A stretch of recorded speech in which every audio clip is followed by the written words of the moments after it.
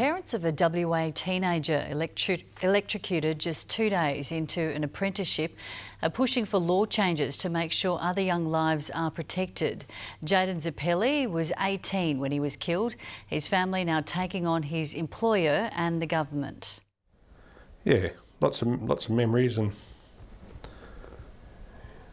yep. This is Jayden Zappelli's bedroom, untouched for 3 years. We have everything of Jayden. It's all here except him. Jayden was 18 when he died on just the second day in the job as an apprentice electrician. Time hasn't helped his parents, who can't move on from their son's death. All I ever wanted to be was a mum.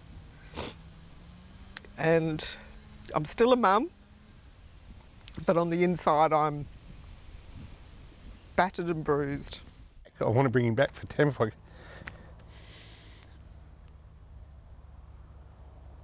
I'd give up my own life in a heartbeat to put him back here. It was 2013 when Tamara and Greg Zappelli lost their son. He just started his apprenticeship with JCW Electrical when he was electrocuted while working in the roof space of an East Bunbury home. An investigation found electricity in the home wasn't disconnected before work began.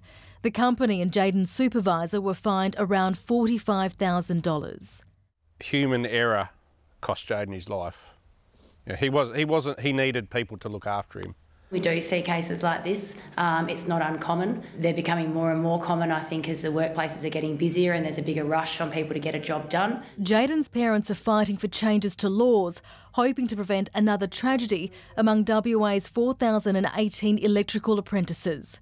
The couple has mounted a fierce push to fit all homes with RCDs or safety switches that cuts power within a fraction of a second if something goes wrong. At the moment, only new homes, those being sold off, and rentals require the safety device. The East Bunbury home Jayden was working in didn't have one. His family is convinced it could have saved his life. What I'd like to say to people is, you know, I'm trying to push the government to make this change, but don't wait for that to happen. Just get them into your home. They save lives. They save lives. Not just lives, but emotional trauma. So far, the Zappellis have spent more than $20,000 in counselling, trying to come to terms with their loss. Now they're fighting for compensation from Jayden's former employer. We'll be claiming compensation on their behalf as a result of suffering nervous shock being a psychiatric response to hearing the news and having to deal with the aftermath of Jayden's death. JCW Electrical wouldn't comment on the legal claim, but has backed the Zappellis' push for compulsory safety switches. For parents and young workers, the Chamber of Commerce and Industry says employees should be asking questions. Do you have the correct supervision? Have you had proper training?